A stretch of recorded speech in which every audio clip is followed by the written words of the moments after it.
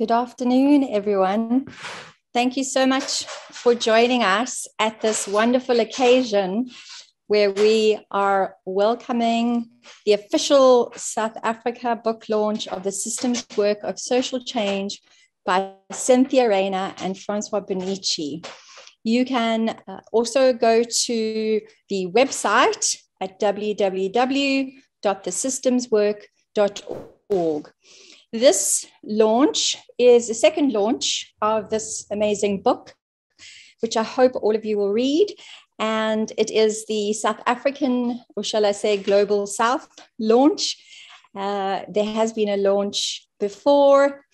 And so we will be kicking off today with a few guests, and especially Dr. Precious Moloi Motsepe, who is the Chancellor and co-founder of Motsepe Foundation, the Chancellor of UCT. We also have Rosa Molokoane, who is from Slum Dwellers International and Fed Up, and Rene Parker from Labs. We will have the moderation done by Cynthia, and we also hope to hear from you questions in the chat function, and we will moderate those as we go along. The questions, anyone who would like to ask would then also be able to win a book, one of the Systems Change books that we are giving away, which the Motsepe Foundation has funded. We also would like you to also just remember to please keep your cameras turned off and be muted, and just use that Q&A function as you go along. I wanted to introduce the book before I hand over to Dr. Precious Motsepe, just to say that this book has been a long time in the making. There is a lot of work that has gone into it over the past 5 years, specifically starting with work at the Bertha Centre and looking at how systems can affect the work that we do, and how thinking about the way that systems interact and how we use levers within the system in order to bring about social change. So there are many people that have been involved in putting together the work, the research, but also Cynthia and François have collated that and brought out some very helpful lessons for all of us. So I hope that you will enjoy the discussion and the introductions, and will engage with us over the next hour or so. So thank you so much for joining us. I would like to hand over to Dr. Precious Moloi Motsepe, and that's it from me.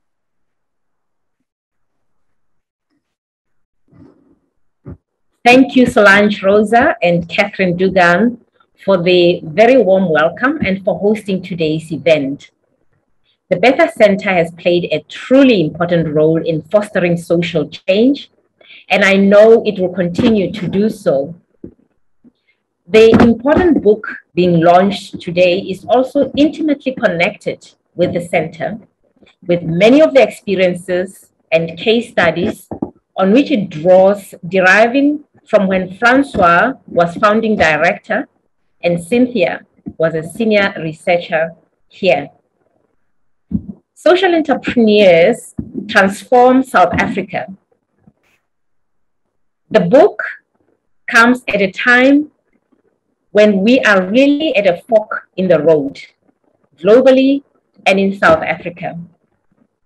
On the one hand, we have economies that are increasingly recognized to be failing, and I don't necessarily mean failing against metrics such as GDP, but failing to do what we really want and need them to do, and that is provide lives of freedom to everyone.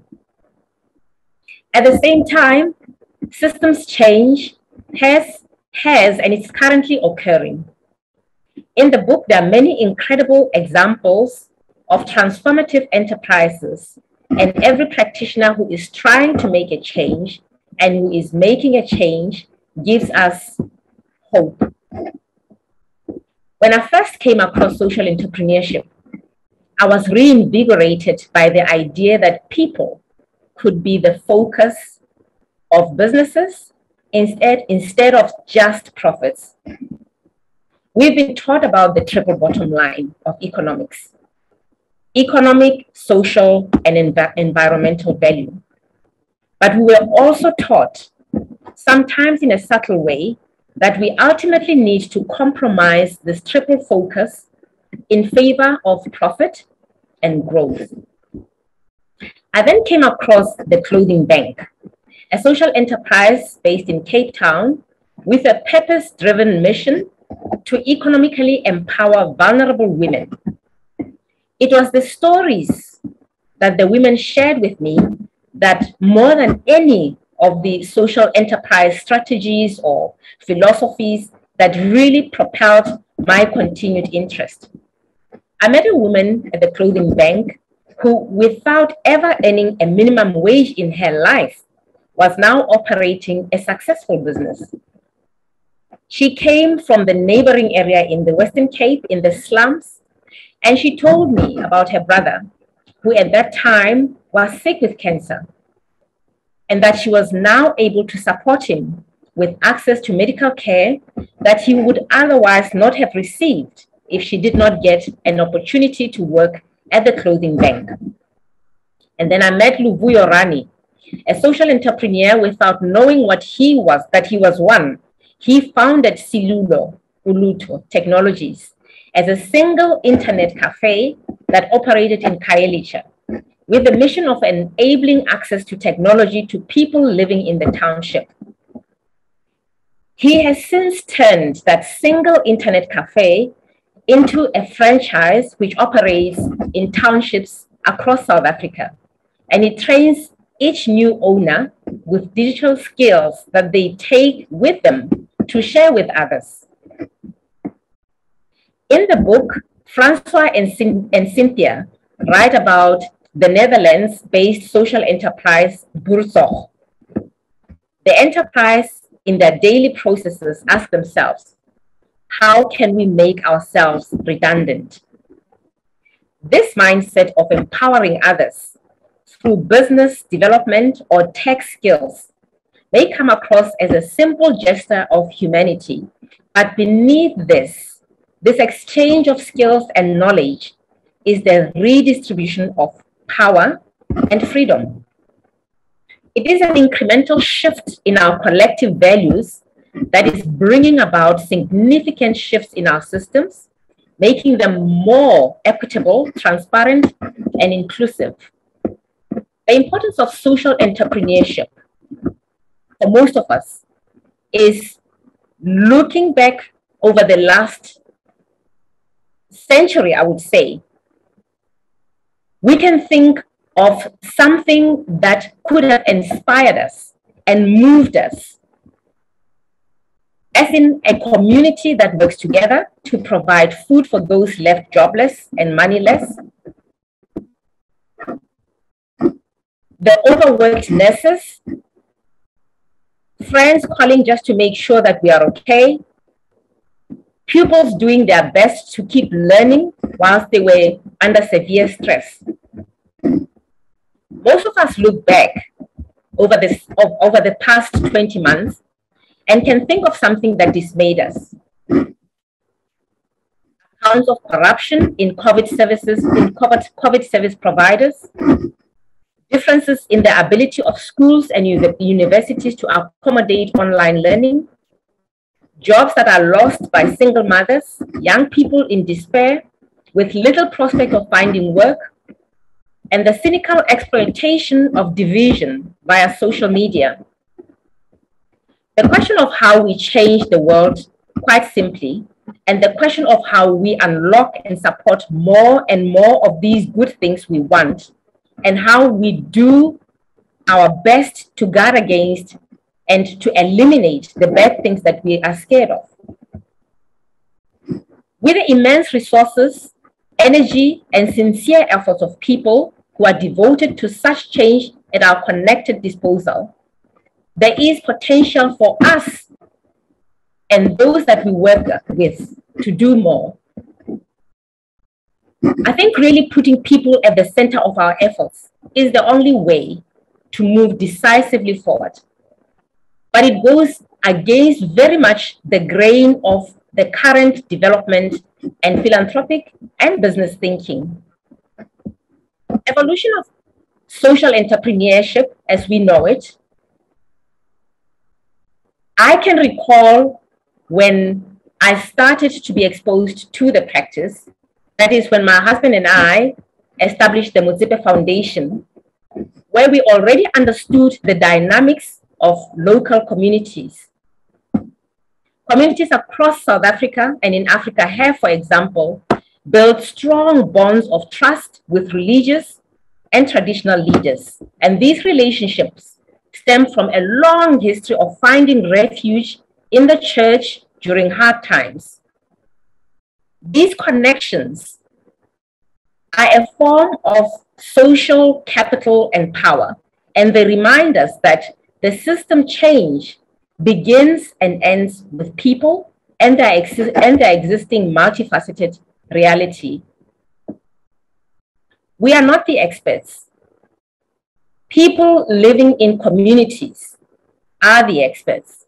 And I think that François and Cynthia use the insights in the book and from having interacted with people to give us timely and important advice, such as we need to be humbler, we need to pay more attention to context, we need to be more patient, we need to trust people more, we need to put processes, not outcomes, at the center.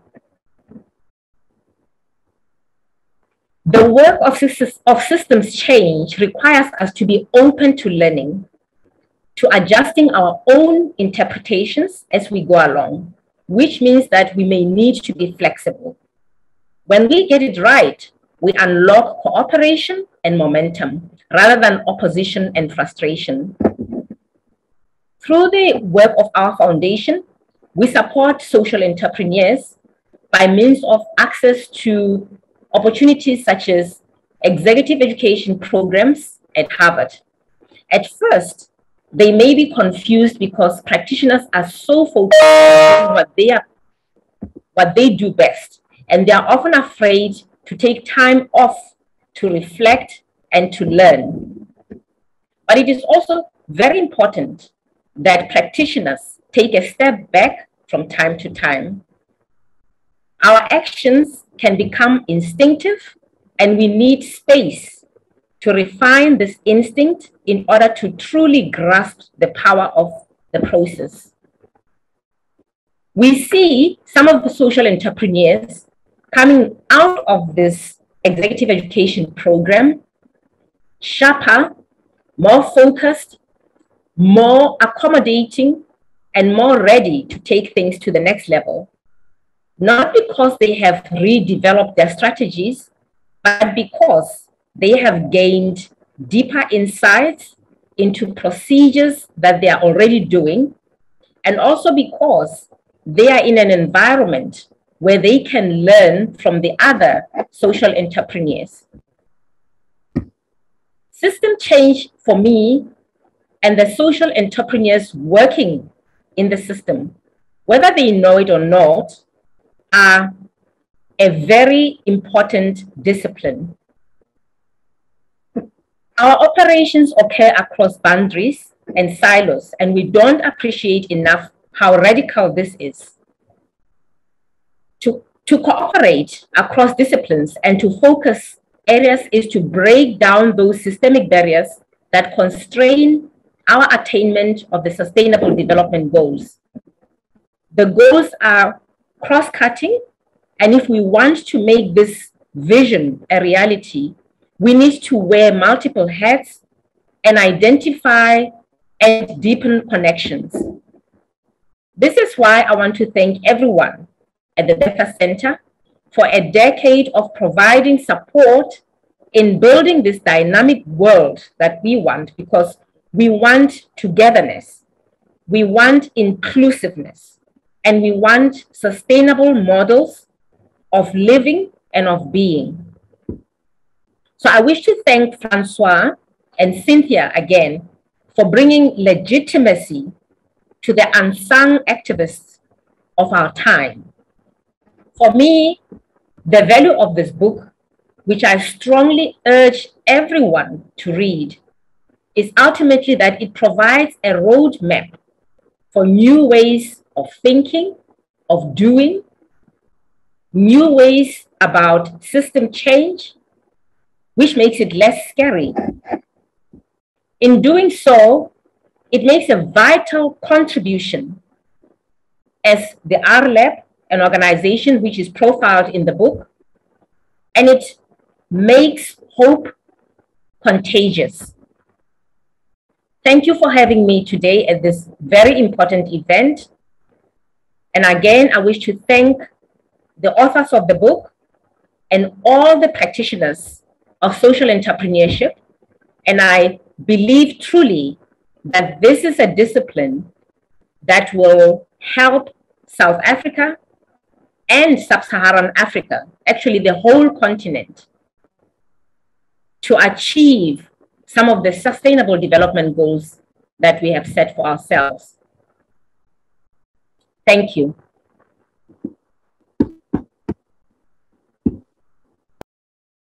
Thank you, Dr. Precious Motsepe, for, I think, contextualizing the importance of this work. And I think also sharing some of the nuggets that Cynthia and François have just really put into this book, which is really amazing. I'm delighted to be joining you this afternoon to talk about this book.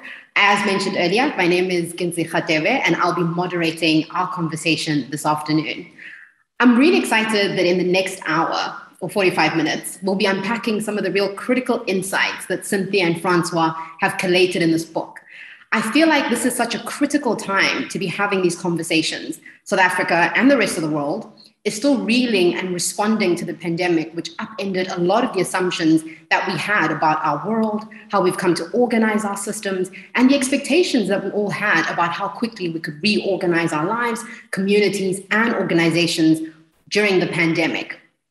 In South Africa currently, we're heading towards the run-up to our local elections in November. So I feel like I'm constantly being bombarded by these really important questions about how we can facilitate social change and create opportunities for alternative forms of self-organizing and mobilizing. These are big questions with no easy answers. And I think what keeps me hopeful is that the work that we do at the Bertha Centre really sits at the nexus of these questions about how we can build socially just, transformed, and equitable societies. At Bertha, we work across a variety of thematic areas, and we have embedded a systems approach into our work because of the deep recognition that our current system and ways of working are not sufficient. Our reliance on centralization, linear decision-making, reactive policy design, and asystemic thinking, for example, often means we're blind to the complex, interdependent, unpredictable, and emergent ways in which our systems are organized. What really resonated for me when I was reading this book by Cynthia and François is how sometimes the language and terminology that we use as systems practitioners can actually be extra abstract and maybe even exclusionary. And for me, that resonated with me. So the framing of this book and how the authors emphasize how often this systems work that they speak about is ongoing, historical, and importantly is about the process and less so the outcomes. To me, it felt like they were holding up a mirror to the work that we've been doing. When I look at the systems work that the Bertha Centre has been involved in and the work that we champion, I see this as a running thread in our approach. We often think critically about what it means to work with empathy and humility. How do we center people in our work? How do we build connections and relationships? How do we ask difficult questions about power? And what does this mean for us who are doing this work when we're located in the global South?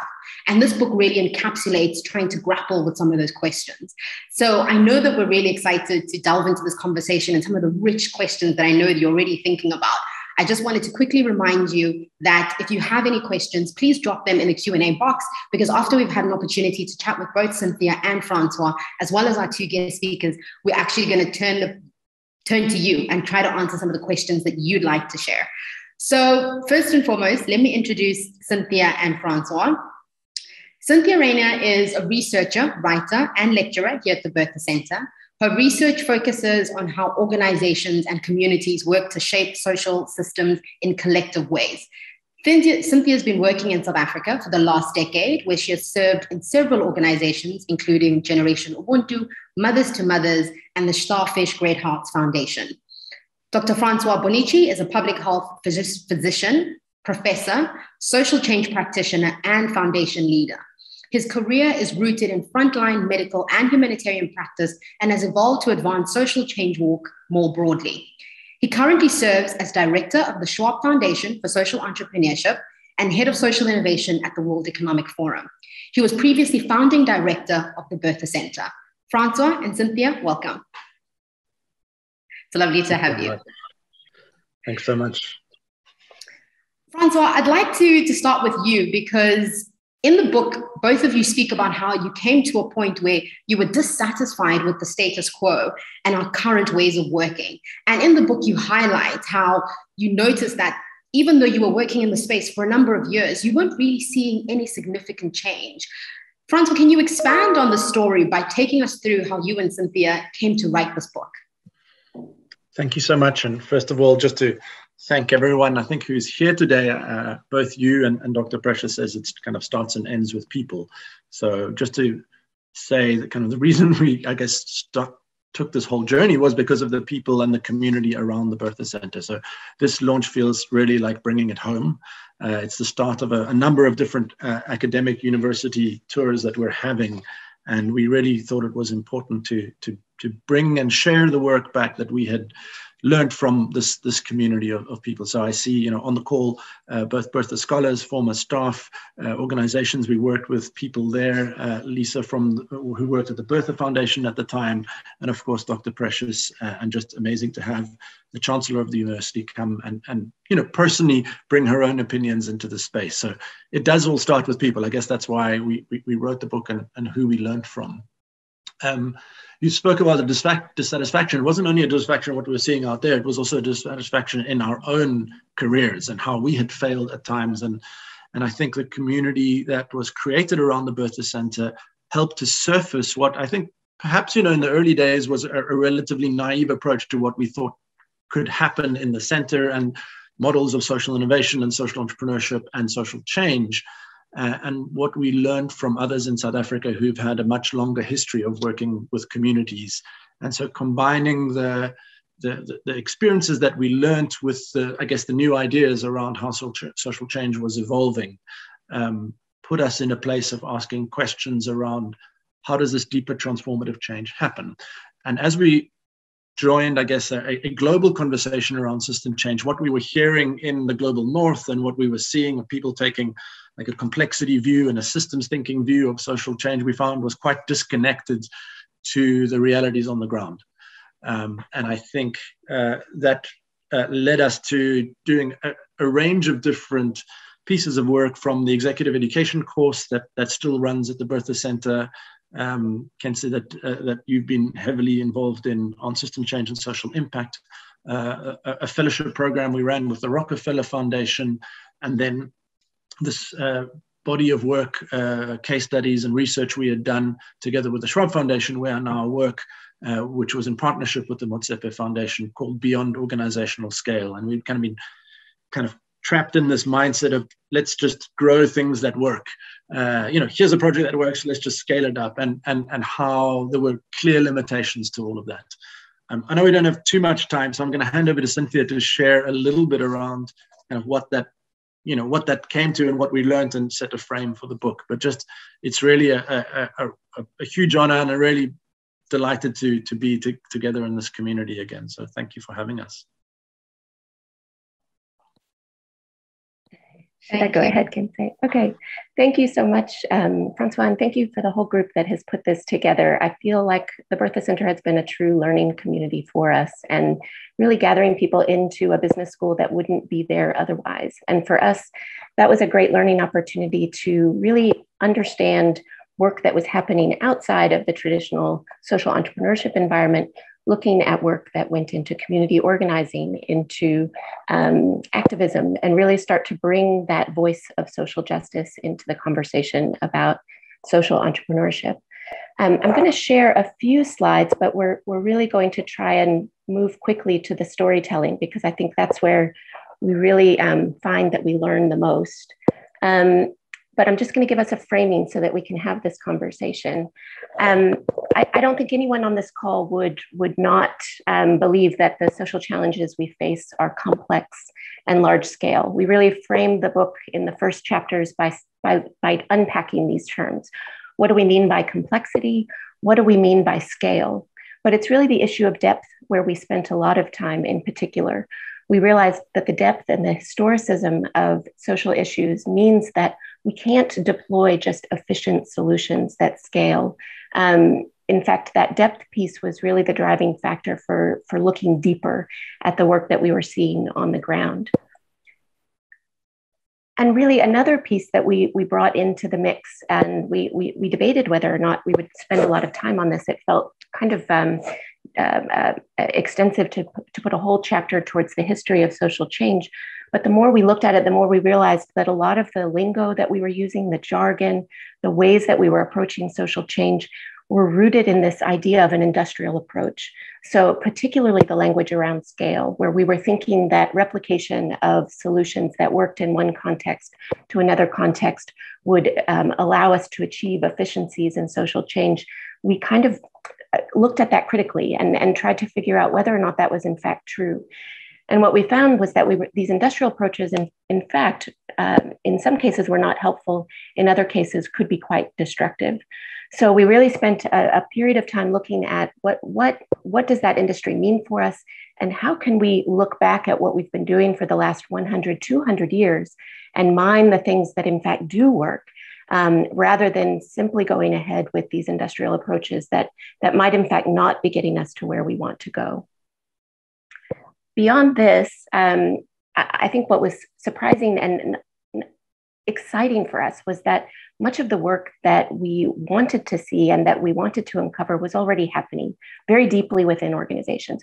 It wasn't often the work that was being celebrated at big convenings. It wasn't the work that was being highlighted in funding proposals and in the marketing of organizations, but in fact, it was very deeply rooted in so many of the organizations that we were able to study and spend extensive time with.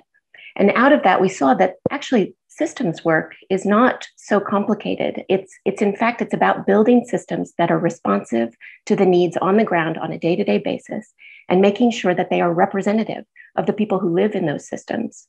And the way that we saw organizations doing this, first of all, fostering connection. We're talking here about how people are the beginning and the end of change.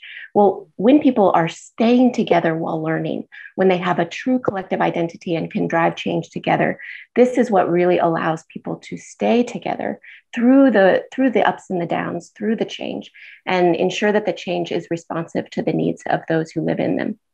Embracing of context, what does this mean? It means simply that people are able to adapt to the needs that they have on the ground, that we're not looking at cookie cutter solutions. We're not looking at one size fits all, but rather we're ensuring that problem solvers are at the grassroots and that they have the decision-making power in order to make changes on a day-to-day basis. And lastly, reconfiguration of power. This was truly exciting and spoke directly to that depth piece that we spoke about earlier. The reconfiguration of power is ensuring that that decision-making power is in perpetuity, that it is in policies, that it is in the day-to-day patterns of how we do things. So we talk a lot about participatory policies. These are the policies that ensure that those systems can stay responsive and representative over time. I'm not going to go into the details of the practices because we don't have time here. We're going to be talking about them in the stories, but just to show you that beneath these principles, which are kind of the values of systems work, we look at 4 different practices that we believe we could see in so many of the organizations that we had spent time with, and that in fact, we're taking those principles and putting them into action on a day-to-day basis. Thanks. Thanks so much for that framing, Cynthia. I think it's so critical. And right now I want to jump straight into the storytelling, because I think that's when all of what you're speaking about really comes to light. And now I'd like to welcome Rose Molokoane and from Slum Dwellers International and Rene Parker from Our Labs, which are 2 organizations that are featured in this book. I'd like to start off with you, Rose, and just give you a brief introduction before we jump into the questions. Rose Molokoane is the national coordinator of the South African Federation of the Urban Poor, one of the founding federations affiliated to Slum Dwellers International, a global network of slum dweller federations in 33 countries across the global South. Rose is a veteran of the anti-apartheid struggle. She's one of the most internationally recognized grassroots activists involved in land tenure and housing issues. She was awarded the UN Habitat Scroll of Honor in 2005 for her struggle to bring land and homes to the poor. Rose, I want to maybe start briefly, if you could give us a broad overview of how Slum Dwellers International's works and how its approach to community organizing has assisted in the work that you do. Thank you very much, Kenze, for inviting me. When we started the organization, we never knew that we will be where we are today. We started knowing nothing. Then in 1991, the Catholic Church, through the Catholic Conference of the Bishops, requested one or two of the activists to establish a workshop where they invited leaders from different communities to come and talk about their lives. It was difficult to come up with an agenda that we thought will be relevant for us when we organize ourselves. But because we were sharing the platform with the Indians during that workshop, where the Indians were telling us that they have voted for their government for 40 years, waiting for honey and milk to flow on the street. But unfortunately, at the end of the day, what they got from their government was 800 people sharing one toilet. It was amazing to listen to that story, but it was also touching to want to know how does it happen? Because here in South Africa, we were getting everything for free. We had houses that we got from government. We got toilets, water, electricity, although we were staying in informal settlements and slums. But we couldn't understand what the Indians were telling us until we had the first exchange program that made us to visit the Indians. And we were witnessing the hardship that the Indian women were facing whilst they're having their democratic government. Coming back to South Africa, we learned the system of savings. Then we said to ourselves, we should come up with our own agenda as South Africans. And the agenda that drove us was the agenda of land, housing, and poverty eradication. Because we knew now that most of our people don't have land, most of our people don't have houses. That's why we are staying in informal settlements and slums. And most of our people are poor, and government is not taking care of the poverty of the people that are facing. The savings that was driven by women was a very important tool that made us to understand that we should mobilize and organize ourselves. What is it that we are going to do with the savings? We are going to use the savings as a leverage to attract more resources that will help us to address the issue of landlessness, homelessness, and poverty. Why do we come up with these issues? It's because on a daily basis, we are faced with these challenges. How do we achieve all these things? Then we came up with the issue of exchange programs. Exchange programs by visiting each other, learning from each other. Because we know that in our organization, most of the people are not educated. Some of us are semi-educated, semi-illiterate, but we know what we want and how we get it. That is why savings was so important for us, because even though we are unemployed, but we don't go to sleep without anything into our stomach. The little money that we are saving is the way of bringing us together, talking amongst each other, raising our voices to be heard by the formal world. The exchange program that made us to be more connected with other countries. We were so proud as South Africans that through the savings, through exchange programs, we were able to visit different countries like Zimbabwe, like Kenya, Uganda, Ghana, where we also teach each other the importance of savings. The culture of savings that brought us together, the culture of savings that made us to be able to engage with our government. I remember in 1994, when we met with the first Minister of Housing, the late Joe Slovo, where we showed him that we want to do this together with the government. And Joe Slovo told us, show me the model, then I will know how to support you. So what our model was to motivate, empower our women to come together through savings. Automatically, he pledged an amount of 10 million rand for us to build our own houses. That's where we came up with what we call Uchani Fund Agreement, where now the Department of Human Settlement agreed to work with us and give subsidies directly to us, because we promised that we were going to build better and bigger houses than the RDP houses that our government is building for our people. We have done that, but we said, after building a house, then what?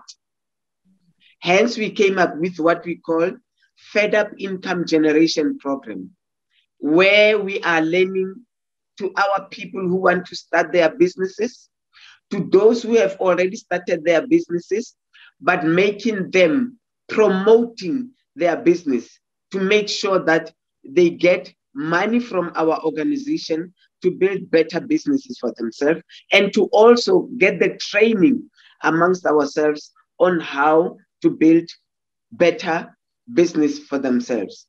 As I speak with you,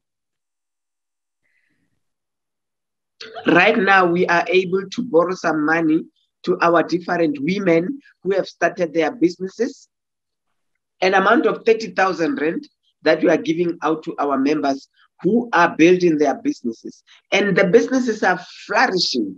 The system that we are using to give out the loans is the collective systems, because we know that we have to support each other. We are saying we want to see the lives of our poor being changed by themselves. We are the problem. We are the solution. We want to join hands with anyone who wants to support the initiatives and the activities that we have started with our own bare hands and our own limited resources that we are having. The other important thing that we have come up with. If I can jump in, and I don't want to interrupt you, because I think what you're saying is so critical, especially this concept of being able to act locally, but also engage internationally. And I want to maybe bring Cynthia in here, maybe to reflect a little bit on, in the book, you speak about exactly what Rose is talking about around how SDI acts as a platform, which is a space for learning and collaboration, where you can actually begin to start shifting the power dynamics. And you call a lot of this work deep work. Cynthia, could you maybe briefly reflect on that and why it's important for organizations to engage in this work and what the lessons are for us? Yes, absolutely. Thanks, Cynthia, and thanks so much, Rose. I think that these sorts of activities that you're talking about, what we saw was that they were this platform that was actually happening at a transnational level, allowing organizations to go visit other organizations, to learn from each other, to really understand the work in the true context, but then be able to adapt the work when you came back to South Africa, and other organizations learning from you as well. We saw that that is a really deep practice that was allowing a platform to build across the world, which then in fact worked upwards, because many of the invitations that SDI has now entertained to places such as UN Habitat has allowed those policies to then filter up to the highest levels. So I thought that it's an extremely great example of how organizations can work locally, adapt policies, but then learn from each other across essentially a global platform. Thanks, Cynthia. I think those are such important aspects to highlight. And I want to shift gears a little bit and welcome Rene Parker, because I think it's so important to hear these stories as sort of Rosa started painting that picture for us. So Rene Parker is the managing director of R Labs, and she's played a leading role in transforming R Labs into an award-winning global social enterprise from the humble beginnings of a community project here in Cape Town. R Labs is a global movement that has inspired replication of the model in 23 countries and has impacted more than 13.5 million people since its inception. Rene, in the book, Cynthia and François point out how in the early days of R Labs, there was this really significant moment where, as an organization, you recognized that you weren't just organizing at-risk youth from the Cape Flats in South Africa, but you were actually bringing together people who had similar lived experience, and how you developed the sense of we as an identity, and how that became crucial for the work that R Labs does. Can you speak on the work that R Labs does and the significance of being able to cultivate collectives? Thank you. Thank you so much. Thank you for the opportunity. And Cynthia and François, the book was really enlightening. And as we had a discussion yesterday, as R Labs and many organizations, we do so much work. We've been doing this on the ground for many years, and even people before us, but it never had a name, or we didn't think of giving it a name or giving it terms and referencing it. And I think the book really brings light to that. And just for R Labs, we started out in 2009, we officially registered. But before that, when we were busy working in the community, all we wanted to do was just really to change one person's world, right? And that's what it started out with. You can look at someone and you can see whether they've lost hope or not.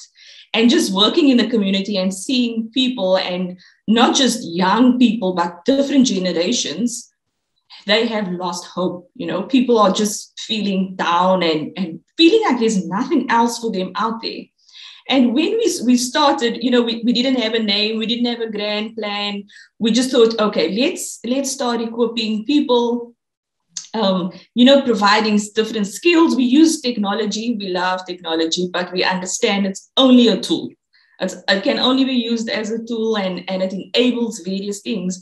And in training and equipping individuals and understanding, like, they can provide solutions for their own problems. I don't think as any human beings, we need someone else to come and give us a solution. We have a solution. What we need is enablers around us. We need systems around us. We need different people, partners, stakeholders. There are different players that need to come together that enables environments for people to provide and make up their own solutions. So for R Labs, that's really been the basis. It's, we believe the most underutilized resource in the world is people. Okay.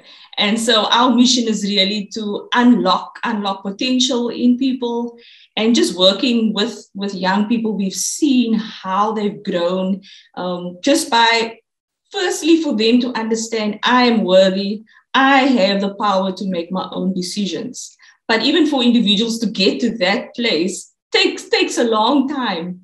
And so as soon as we can fast track that, as soon as we can make more people get to that place in their lives, we realize that other people around them see that. And so even role models is one of the key things that we believe in R Labs. And so if you see somebody in your community get out of poverty, make something of their lives, believing in themselves, changing their future, of course, you're going to feel you can do it yourself.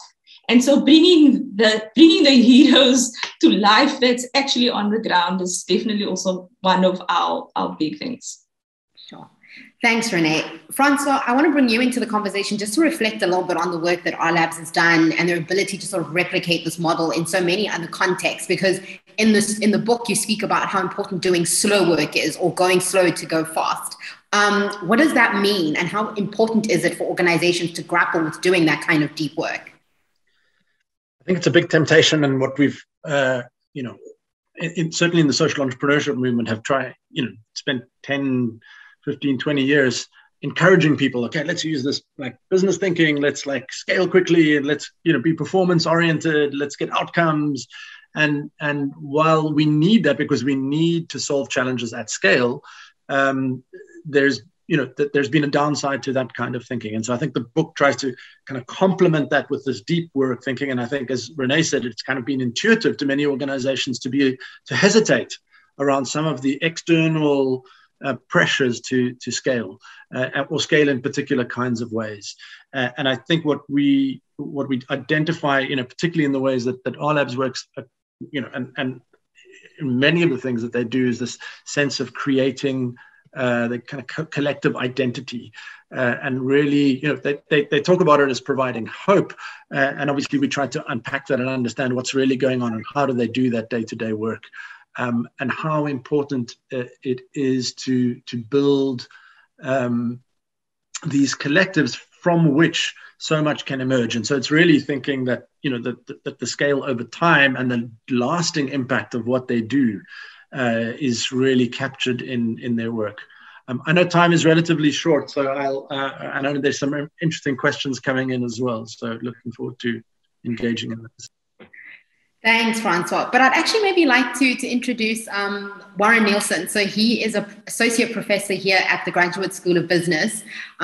He works within the social innovation space. He also serves as academic director of the MPhil in Inclusive Innovation Program. And he's also been integrally involved with work here at the Bertha Centre. And Warren, there was a question that I saw by Percy Matlati, which I thought it would be wonderful if you could reflect on it with us, where he asks about how can these social or systems change approaches be embedded into our education system. And I'd like to broaden that question a little bit to some of the conversations you and I have had about how important it is for university spaces to bring in the narratives and stories that we've been hearing from Rene and Rose, and why that work is also important. Sorry, after years of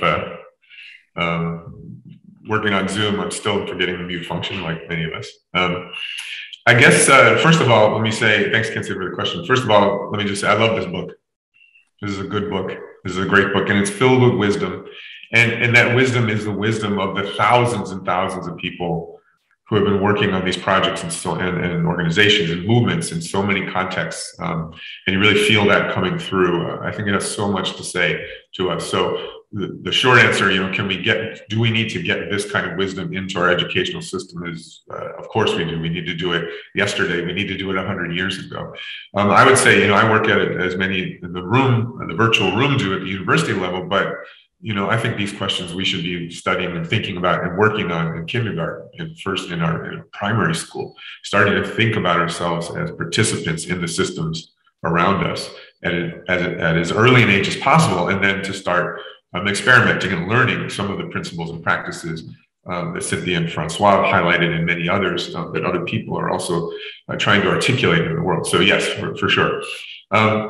The other thing that I just will throw in there, and I think it responds to some of the questions, other questions popping up for me, as I'm listening and hearing this book, and I love the emphasis on the depth and on coming back to context and to people, to thinking about not just the forms that we're working with, but the deep underlying patterns of value and belief. And I know the organizations that I know in the book and others like them work at those levels so profoundly.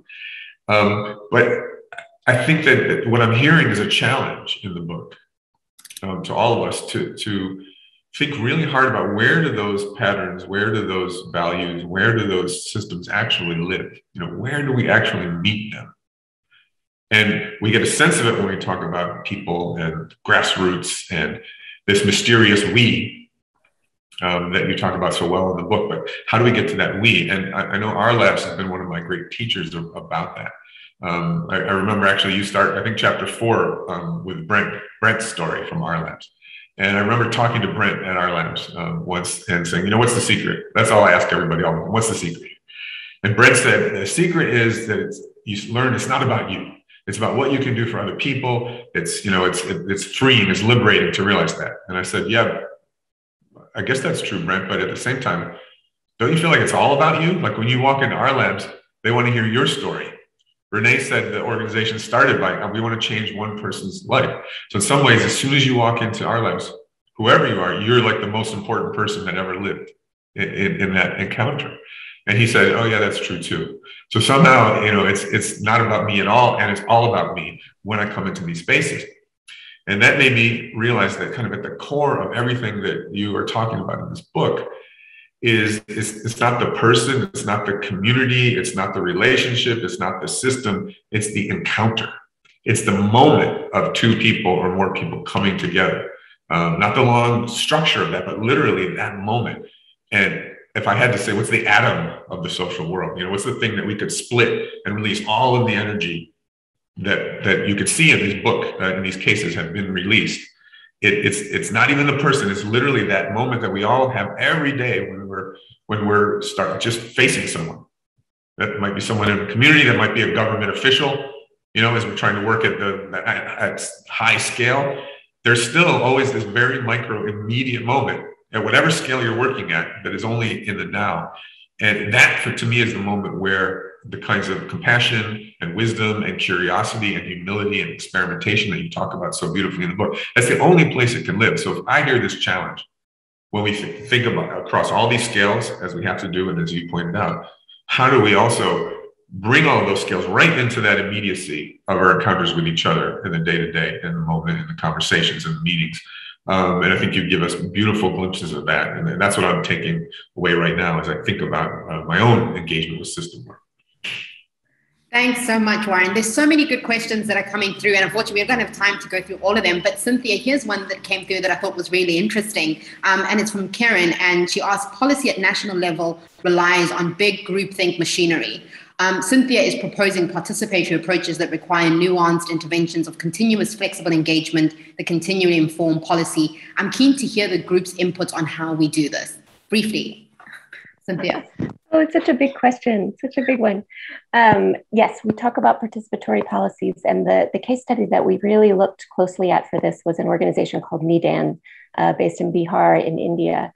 And really in their work, they had done really big organizing work, bringing together hundreds of thousands of activists from across the country to promote better working conditions for street vendors and informal workers more generally. And they ended up having a wonderful act, the Street Vendors Act, that got promulgated in the Indian Congress. But what they realized after that was that their real work had only just begun. The real work was actually ensuring that these new municipal committees for town vendors were actually a place where those street vendors could be heard. So the true voice of the town vendors sitting in those committees, ensuring that policies were moved forward at the municipal level, enacted, implemented, so that the actual day-to-day lives of street vendors became better, and that they were better able to secure their livelihoods. So for us, that was a case study in something that was a huge success at a political level, but actually they are still very much in the process of ensuring that that policy really lives out in the day-to-day activities of their constituents. And so all of the work that they did, we kind of unpack in the book, and we look at that. We look at similar things across other case studies as well, but just knowing that it's not just policies, it's the patterns of behavior that policies drive and the iteration between those two things. Thanks, Cynthia. François, there's a question here that links to Aldo's question well, and I think it's a critical one around, we need to empower collectives, preferably grassroots collectives. Still, there's the formal world of power and governance. How do we align these two worlds that are parallel? Where do they meet? Again, another big question. We're just touching the surface in a few minutes here. I think, as I wrote in the chat, there are so many examples of that, the empowerment of collectives to engage those kind of top-down spaces of power. I mean, I'm in one of those spaces right now, so it's a really interesting kind of juxtaposition and feeding that tension. But I think the more we went into that, we recognized that, I'm currently sitting in a position where the actors of power are redesigning systems, talking about systems change, right? And we're going to have a different system, but it's not, the people who benefit from that system is not going to change.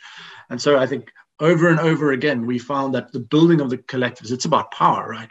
Building the collectives helps to build power. And so, what we look at, and this is kind of, I guess, important to share in the book, is that this system change conversation is really abstract. And what we showed and what we hope to show in the book through, 200 years of research, hundreds of interviews, 8 deep case studies are the actual strategies, practices, and tactics that organizations use to do this work. And it is not spoken about. They don't speak about it when they speak to, supporters, or when they describe their work.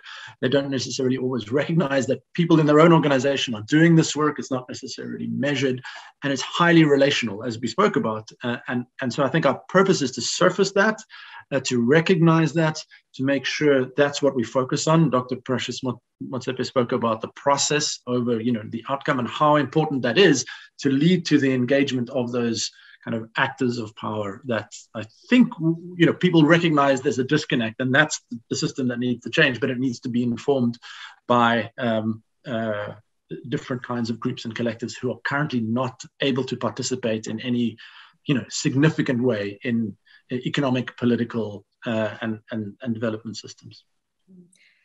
Cynthia, François, there's still so many questions, and I'm so excited that people are ignited by what you've presented and shared with us, as well as with Rosa and Rene as well. But I'd like to hand over back to you guys just to maybe give a vote of thanks and close us out for the afternoon. Thanks. I'm going to do a thank you. Cynthia, is there anything you'd like to say before I do?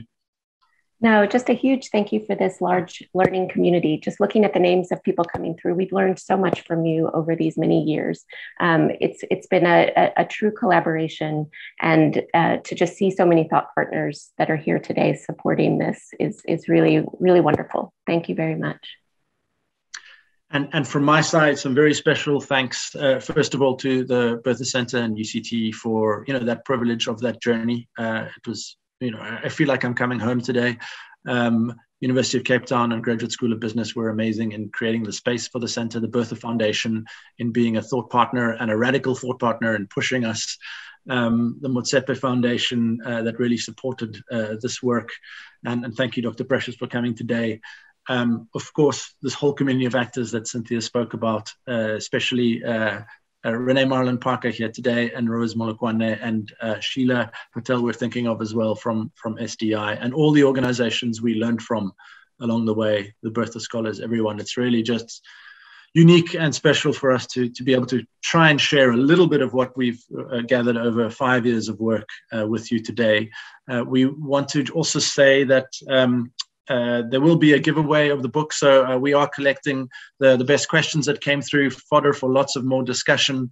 We will also, for the additional books we have to give away, sponsored by the Motsepe Foundation, we will do on a random basis, or you can send an email to the Bertha Centre. If someone can drop the Bertha Centre email address in the chat, on a first come, first serve basis, we'll make sure if you can't get one, we'll get you one. Otherwise, it's down at a rock bottom price for 25 Rand on ebook or on Kindle, and the hardcover versions as well and available.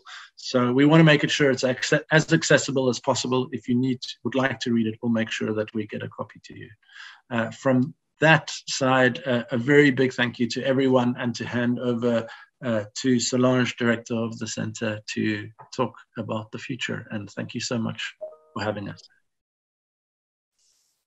Thanks, François, and thanks, Cynthia, for an amazing overview and intro to your book. And that's whet everybody's appetites who have not yet read the book.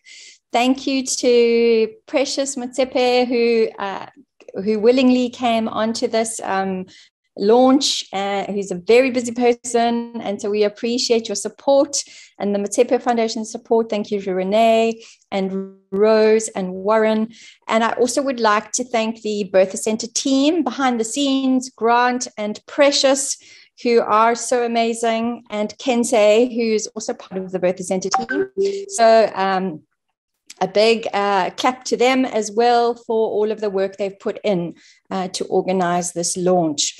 I wanted to just end off on a note about the Bertha Centre going forward. So we continue to do this work. The fact that François and Cynthia are in different countries around the world and in the global north doesn't mean that they don't continue to work with us and to support us in the work that we do. Our vision as the Bertha Centre is to create a more just society and inclusive, sustainable economy driven by social innovation and entrepreneurship towards systems change. We do this through teaching, researching, convening events like this, catalyzing and advocating for social justice, most importantly. We focus on education and health and youth and innovative finance, and we want to have a much more emphasis on climate justice. I think at this moment in time, climate justice alongside social justice is is the biggest challenges of our time. And so that is also an issue that is completely embedded in the system that we need to collectively help to change and to create what somebody in the chat said, a different economic and environmental order. So I thank you all. I don't want to go over time. I really, really have enjoyed this, and congratulations to Cynthia and François, and a heartfelt thank you to all of the participants who have joined us today. So thank you from all of us. Over and out.